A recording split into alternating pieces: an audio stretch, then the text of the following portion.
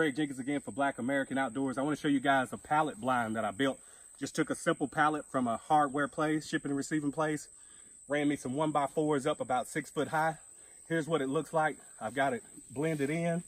I've got my 1x4s right here. I wrapped it in a thick, heavy-duty camo tarp around the bottom, and then I came back with this burlap netting that's on here. I wrapped it around right here. I've got these windows cut right here, so I'll be able to fold them up whenever I get in here, whichever side I want to shoot out of. And on the back side, if you walk around here, let me show you. Real simple. The back part's against the bushes right here. So all I did was take another piece of this camo netting, staple it here. I'm gonna let it hang down.